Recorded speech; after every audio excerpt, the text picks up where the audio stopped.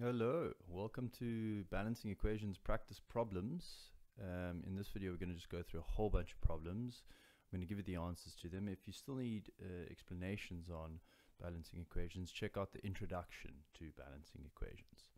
Okay, so remember with balancing equations, we're looking at the number of atoms on each side of this arrow, on each side of the equation. So my technique is just to write out the actual elements that are on the left-hand side. Okay, I'm not going to put F2, I'm just going to put the element itself. And of course, the same elements should be on either side. Then I'm going to count the elements. There's only one atom, not count the elements, count the atoms. So there's one atom there, there's two atoms here. Remember, this is the subscript here. And then we've got one here, and we've got 6 here. So quite an easy sort of starting equation here. We can see that the xenon are balanced, but the fluorines are not, so we can just chuck a big old 3 in front of that, and that's going to be 3 times 2, which is going to give me my 6, which means it's going to balance on this side, balance on this side, balance, and balance. Cool, so that is my final balanced equation. Let's go on to the next problem. All right, we've got silver, we've got hydrogen sulfide, we've got compound here. What is this? This is disilver sulfide, and then we've got hydrogen gas. Okay, so we've got our various different elements on each side, silver, sulfur, hydrogen, and same on this side. Try to keep these the same. All right, one atom over here. We've got 2 atoms of hydrogen and 1 of sulfur. So I've got 1 and 2. This side, I've got 2, I've got 1, and I've got 2. So first thing, straight up, I can just add another molecule of silver. So I can put a 2 here, which makes the 1 go into 2. So this is now balanced. And the sulfur is balanced, and the hydrogen is balanced. So we are for aware. That was quite a nice, easy one. Okay, let's go over here. We've got some potassium hydroxide, carbon dioxide, and then we've got potassium carbonate plus water. Okay, let's have a look. We've got quite a few elements here. We've got potassium, we've got oxygen, we've got carbon, and we've got hydrogen. Same on this side. Obviously, try and pause the videos before I go through the answers.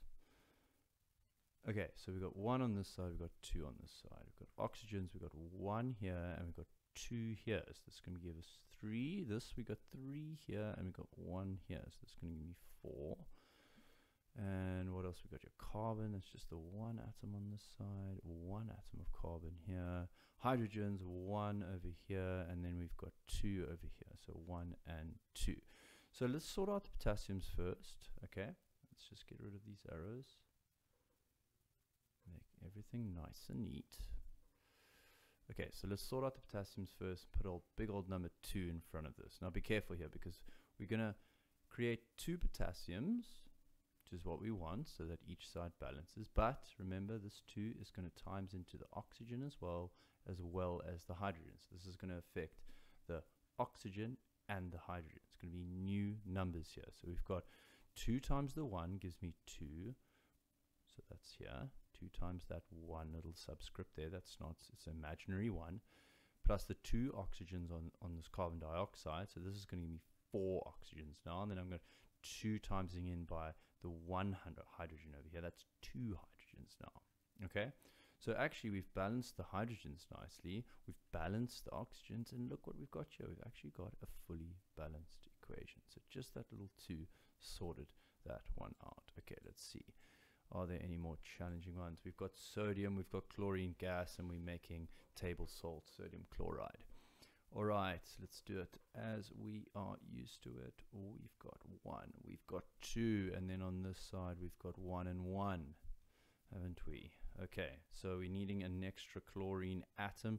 Remember, you can't just do that.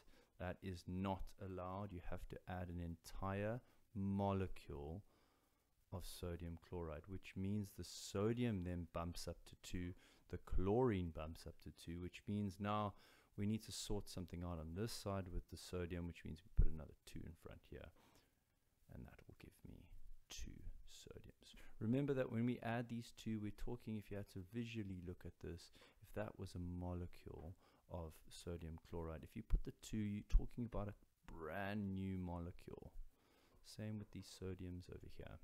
Okay, if you did it for the chlorines, remember chlorine gas, Cl, it exists, 2 atoms of chlorine, that's 1 molecule of chlorine gas. If you had to put a 2 here, it would be another whole molecule of chlorine gas.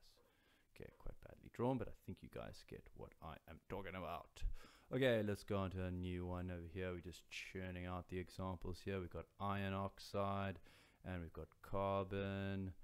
Sorry, no, we've got iron oxide as the compound, then we've got iron, carbon, and oxygen. And then same here on this right-hand side, iron, carbon, and oxygen. Let's count the atoms. We've got 1 of oxygen and 1 of carbon, 1, 1, and 2. So we're just going to sort out this 2 by putting a big old 2 in front of there. That's going to change the oxygen to 2. It's also going to change the iron to 2, which means we need to then go to this side, add a 2 to this side. So basically, balancing equations, all it is just adding numbers, which is the easiest number to add, and you go back and forth until you've got a nice balanced equation. Okay, let's have a look at this one. Okay, so we've got silicon oxide plus carbon equals silicon carbon plus carbon dioxide. Let's have a look. So we've got silicon, got oxygen, got carbon, got silicon, got oxygen, got carbon. So we've got 1 here, we've got 2 here, we've got 1 here, we've got 1 here, 1 and 1. The oxygens need to become balanced. I can see, so I can put a 2 in front of here. This is going to give me 2 oxygens and 2 carbons. So then I can just add another 2 onto these carbons to make them 2. Pretty simple. Let's go on to our last example. Don't forget to pause the video and try this for yourselves. Quite a few elements in this iron, chlorine, sodium, oxygen, hydrogen. Yeah, quite a few elements in this example, and we've got some brackets here, which is nice because it's a little bit more challenging. Oxygen and hydrogen. Okay, let's do this.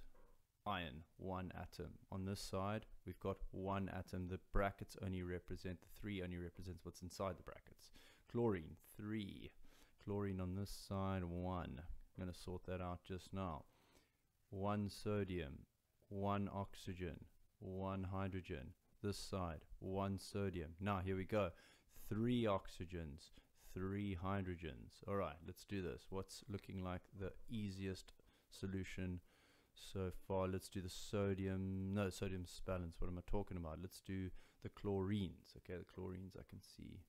This is an unbalanced. So let's get 3 on the side.